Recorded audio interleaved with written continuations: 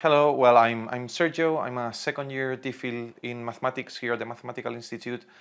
And I'm a topologist, so I work with this branch of maths called topology, which essentially studies the essential properties of shapes, to give it a one sentence description. And I do a very applied PhD in which I'm using topology to study colorectal cancer. Now, how the colon works is that all the cells in your colon are very well organized, very well structured. Each one's doing what they are supposed to be doing. And when they start mutating and they become cancerous, they start doing their own thing. And so you have all these very nice structures that are necessary for the correct functioning of the colon. They start deteriorating, and then you start losing this architecture.